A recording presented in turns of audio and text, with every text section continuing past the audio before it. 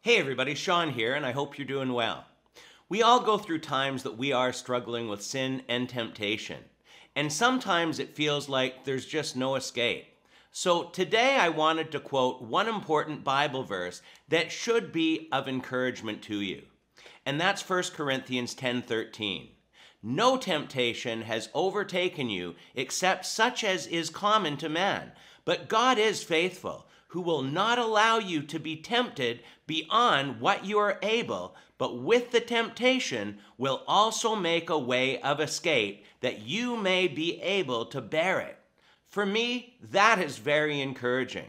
There is no temptation that has overtaken us, and God won't allow us to be tempted beyond what we're capable of overcoming. And He will also make a way of escape for us. So if you are struggling with sin, don't blame it on a demon. Take responsibility and realize that whatever that sin is, God has provided a way out. And usually it's just to say, no, I'm not going to do that. Easier said than done at times, trust me, I know. But God is in your corner, and with God, all things are possible. So confess your sins to one another and to God.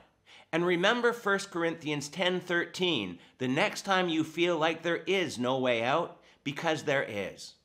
Just a quick one today, but be encouraged. And until next time, take care and God bless.